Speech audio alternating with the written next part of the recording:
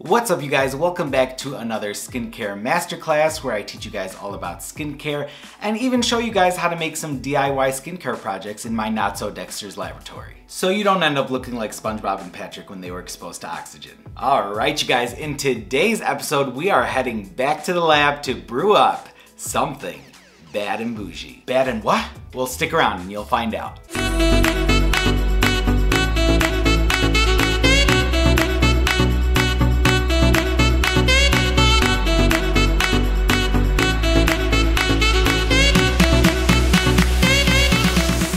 Alright, you guys, if you watched my previous videos on Astaxanthin and CoQ10 in my supplements masterclass series, I promised you guys that I would show you how to make what I like to call my bad and bougie antioxidant skincare cream. Sadly, this video is not endorsed or sponsored by Little Uzi Vert. And if you haven't already, guys, go back and check out those episodes where I teach you guys all of the amazing benefits that Astaxanthin and CoQ10 can have for your skin. So I don't know about you, but your boy is broke. My bank account's gone on strike, my credit cards have disowned me, and my credit score's filed for divorce. Which means I ain't got clout to throw on a $75 actual bad and bougie antioxidant cream. So instead of throwing away my life savings on an ounce of lotion that costs more than the GDP of the United States, I've come up with a better idea. A dupe.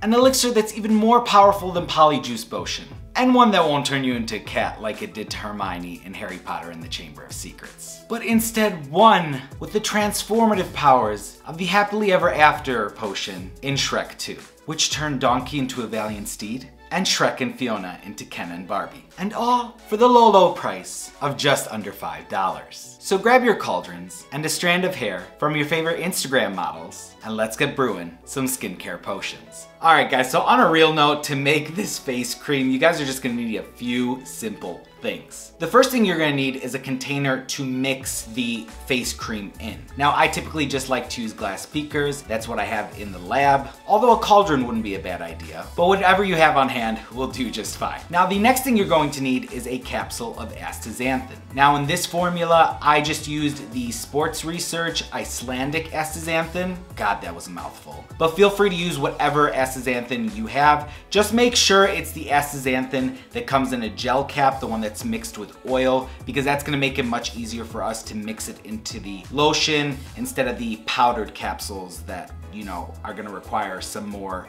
work. The next thing you're also gonna need is a capsule of CoQ10. Now, I'm using the Puritan's Pride CoQ10, but again, just like the astaxanthin, feel free to use whatever CoQ10 you have, just as long as it's a gel cap form as well. Up next, you're going to need a basic face cream or lotion, and this can be whichever brand you guys like to use, whichever agrees with your skin. I typically use Cetaphil or CeraVe. In today's video, I'm using Cetaphil because both of those tend to work really well and I like them. They both agree with my skin, but honestly, whatever works for you guys is gonna work in this recipe. Next, you're going to need a spatula, and make sure it isn't one that you use to ice a cake or itch your back, so you don't risk contaminating the face cream with any food residues or any other questionable residues. You're also going to need a toothpick, guys, or a pin, something to just help us puncture the capsules so we can squeeze out the contents into the lotion. You're also gonna need some isopropyl alcohol, at least 70% strength, just to make sure that we clean everything up and make sure that it's sterile, and a scale that measures 2 grams. Now, if you don't have one, I will go ahead and link to a cheap one down in the description box below, but just make sure you're not also using it for any other recreational activities. All right, you guys, so the first thing you're gonna wanna do is wash your container and your spatula with some hot soap and water. After that, you're gonna wanna let it dry. And then after that, just to ensure that it's even cleaner, we're gonna go ahead and spray down both of those and our work area with at least 70% strength isopropyl alcohol. Then you're gonna wanna let those air dry, or you're gonna wanna go ahead and dry those with a paper towel along with your workstation. The next step is to now grab your glass beaker and put it on your scale, and then we are going to weigh out 25 grams of the lotion. Now, some of you guys might be thinking 25 grams, that seems like a small amount, and the reason why I do that is because I wanna make sure that the ingredients are as effective as possible. So by making smaller batches, we ensure that we use the product up much faster, and that way the antioxidants will retain their freshness. And because we are introducing raw materials and working with an already formulated lotion, there is the potential of introducing microorganisms microorganisms or disrupting the formula of the lotion itself, and that can sometimes break down the lotion or make the preservatives that are in the product less effective. So just in case the lotion spoils, you're not gonna go ahead and throw away, you know, an entire jar of it. You're just gonna throw away a small amount. Now you could store this in the fridge. I do find that that sometimes helps keep it fresher for longer. I haven't really had to do that, but I would recommend that you use this up within 1 to 2 weeks since it is a DIY project. So go ahead and weigh out 25 grams of your lotion and go ahead and set that aside. Now, as you can tell by the video, I was a little bit over, and that's okay. You can be a little bit over or under. It's not an exact science. Now for the fun part. So the next thing you're gonna wanna do is you're gonna wanna grab your capsules. Now I started off with the Astaxanthin capsule, and you're going to want to use your toothpick or your pin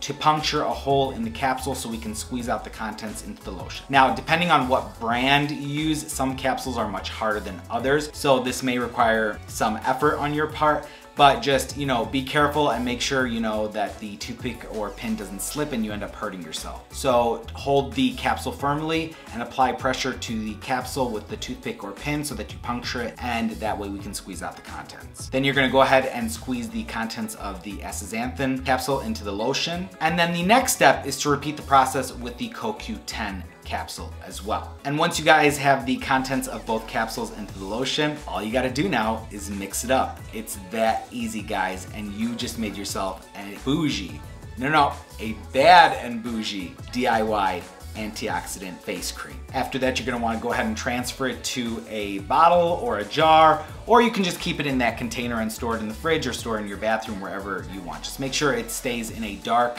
cool area so that the antioxidants can remain as fresh and effective as possible. Now, if you're skeptical, I went ahead and demonstrated on my hands by applying a little bit of the antioxidant cream to one hand to show you guys how effective this is. Now, instantly upon applying the cream and rubbing it in, take a look at the difference between the hand with the antioxidant cream and the hand without it. You can instantly see that it's brighter, it's more even, it's more toned, definitely looks a lot healthier, and that's just from one application, guys. Now imagine after applying this for a couple weeks or a couple months, how beneficial this is going to be for your skin. In fact, I'm actually wearing it on my face right now. Now it does tend to add a slight reddish orange tint, and that's just because we're working with really strong pigments, and that's okay, it doesn't seem to bother me. But that also leads me into my next point, and this is the only criticism I have about my DIY antioxidant face cream. Because we're dealing with such strong pigments, it does tend to stain bed sheets and clothes. So if you're gonna apply it to the neck, I would probably wear it a t-shirt or something you don't care about, an old t-shirt. That way if it stains, you're not upset about it, because I don't want you guys coming at me in the comments attacking me because your bed sheets and t-shirts got all stained. So just a warning. Now it might have a scent, and don't worry, that's just the scent of the CoQ10 and the Astaxanthin.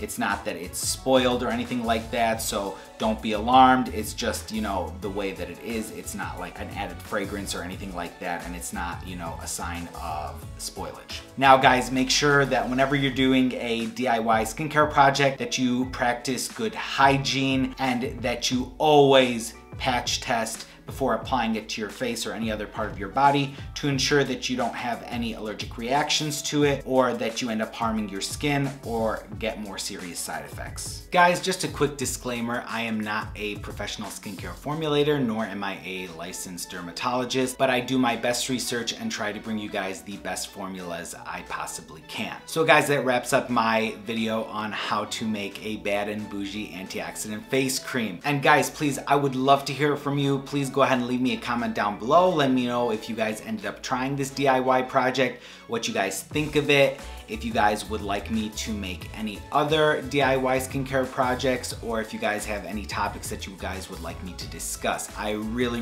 would love to hear from you. So go ahead and leave me a comment down below. And lastly guys, if you got value out of this video, go ahead and do me a favor and hit that like button. Get jiggy with that subscribe button and hit that notification bell so you get notified on when I release my next video. On that note guys, I will catch you in my next video. But before I go, don't forget to supplement and subscribe. Peace out.